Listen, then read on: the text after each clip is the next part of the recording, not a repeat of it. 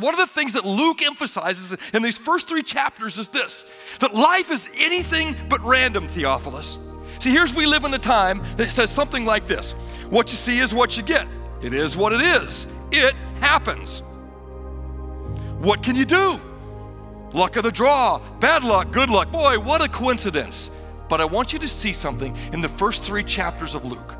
Luke goes to great pains to show Theophilus and us good Iowans that there was a whole lot of stuff going on behind the scenes and with God, and that nothing is random.